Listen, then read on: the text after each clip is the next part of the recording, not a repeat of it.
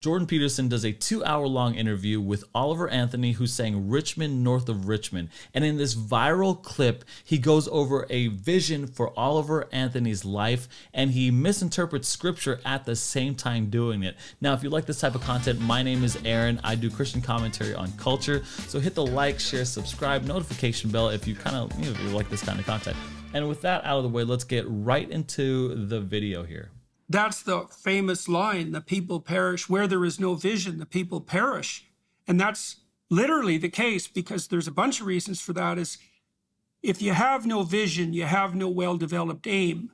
And if you have no aim, you have no direction. And that means you're lost. And if you're lost, you're anxious.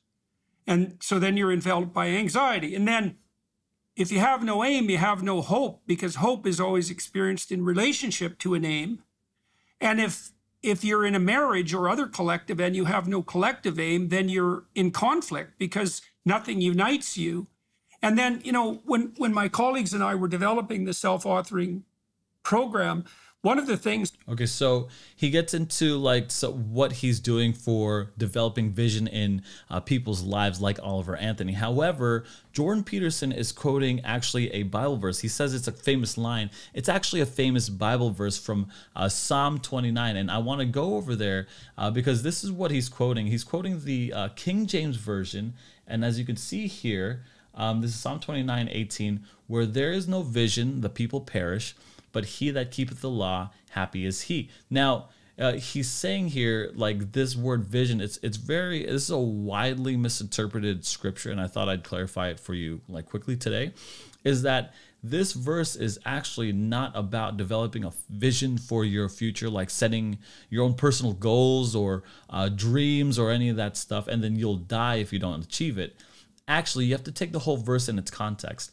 This word vision right here in Hebrew really means something like divine revelation. And when I say revelation, I mean divine guidance or a divine revealing or divine message. That's what that is, right? So it's like a message directly from God or from the divine. And then perish, this word perish here is interesting because that actually means loose. So maybe the connotation is you live loosely, or you run a little wild, or you kind of just you get out of control. And so you have to take the Bible verse for what it means. And so in the context of, this is a New International Version, so it's not the King James Version, which is a little older and maybe it could be misinterpreted. I found this a little more helpful. This is in NIV, New International Version, where there's no revelation, right? And this revelation really means it's a divine message from God. People cast off restraint. Okay, so it's not that it's you die. It's actually you're loosed or you live wild. Okay, and you what really is happening here, if you interpret the Bible at its best, in my opinion, with Jesus behind all of it. You're really the ultimate revelation of God's guidance and word and will in your life and mine is actually found in the person and work of Jesus Christ, okay? And so in John 1, we see that the Word became flesh, right? The Word was in the beginning was the Word, and that Word became flesh, John 1, and that flesh was Jesus Christ. So the Word, the living Word of God, the ultimate picture of revelation from God is in the person and work of Jesus Christ. And so there has to be Jesus in your life so that you don't live loosely, or rather in sin or apart from God or wild or unrestrained. And then since we don't have Jesus with us physically here anymore, that it becomes the written word of God. The other source of the perfect revelation from God is found with the Bible, right? And if you know anything about Oliver Anthony, you know that he's a devout Christian. And so that's when you want to hear from God, like a message from God, or you want to hear God talking to you, the clearest, I'm sure he could talk to you in visions and through other people and circumstances, but the clearest way that we could hear from God is in the Word, in the Bible, is through that. And so you have to take the rest of this verse with it. but blessed is the one who heeds wisdom's instruction. Okay. And that, I mean, you can go back to Proverbs, but he who keepeth the law, happy is he. So happy is translated to blessed. So that is that same phrasing. And who keeps the law, or who heeds wisdom's instruction, right? Those are the same notions. Like you're following in the footsteps, you're following God, you're walking with God. And so that's more of that, what that means. It doesn't mean goals for your life or a vision, developing a vision for your life, although that's important, because JP goes into that. But yeah, so that's what that means, right? So don't get confused, although we are going to talk about developing a vision for your life with Jordan Peterson. That really struck me to the core, and them too, was the fact that, you said that for a Joe Schmo like you, the self-authoring program was useful because it broke things down. It's like, well, everybody needs that. It took me 10 years of clinical work and training graduates and undergraduates to understand how to break down a vision of the future into its constituent steps. And that's partly because we are stunningly bad at that in our culture.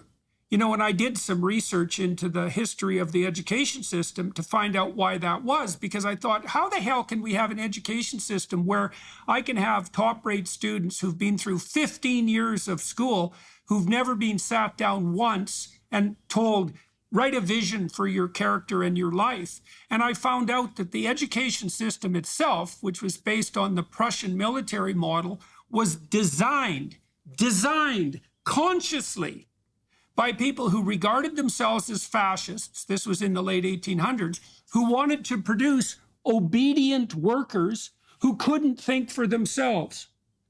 So, hey, man, guess what? 150 years later, that's exactly what we've got. And it is a stunning fact that people aren't encouraged. Well, first of all, they're not encouraged at all. But second, specifically, they're not encouraged to take that time to dream and to say to themselves, look, okay, buddy, here's the deal. You can assume that the world wouldn't object too dramatically if your life wasn't an absolute bloody catastrophe 100% of the time.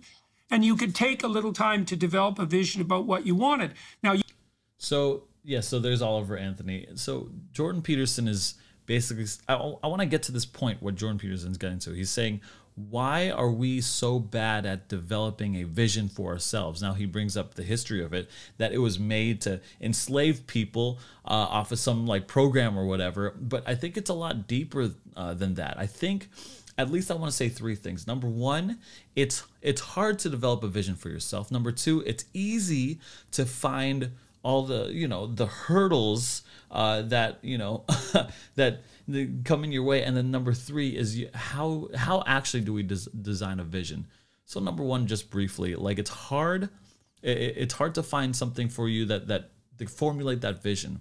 Look, I think when we say vision for our lives, I think it's easy, and people often go to the financial aspect of it, right? I want a car, I want a house, I want to be climbing on a mountain, I want to be flying, jet setting, alligator skin boots, woo, what I'm saying, gold chain, kiss stealing, wheeling, dealing, and that's the financial vision of your life.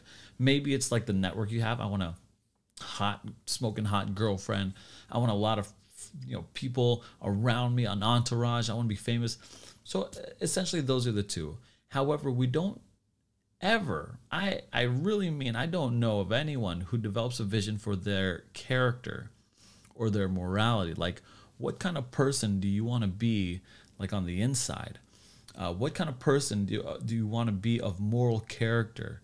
Like, that's hard to envision, especially when you think, and especially as men, because most of the people who watch this as men, is that we think we're perfect the way we are. Why develop a vision of a future me in character and morals? Because I'm currently perfectly moral, and my character is, sublime, right? we fall into that trap, and we don't realize, like, no, there's some broken parts of us, there's some sinful parts of us, and that's just a natural, I think, trap for men. Also, like, what's our vision of ourselves emotionally? What's our vision of ourselves? How do we handle situations around us with poise, throughout the chaos in our lives? Do we even have a vision for what we would look like as a stable, stoic, poised person in the middle of a storm and a chaos? Okay, and then lastly, what do we look like? Do we have a vision for ourselves intellectually? Do we think that we can be smarter, have a deeper understanding, have deeper insights? Sometimes we don't, and really, it's hard to see that when we don't have something to put ourselves against, right? I could have a vision financially because easier for myself, because finances, that financial vision is prevalent in our society today, but not the intellectual, certainly not the moral and the character vision that we could have for ourselves. So we don't have that backdrop against that we could aspire to and set a vision. We can't set a vision that we don't really have an example for. Number two is it's easy to see the difficulties of our life or the problems that we can incur before we hit that vision, right? So like I'm an anxious person, I got baggage, I'm emotional, right? Like I'm out of whack, I'm poor, I have no opportunities. These are all what's the barriers or problems that we could easily see, and we could easily stack on and make excuses for ourselves to not achieve that vision or ideal version of ourselves. So that's two.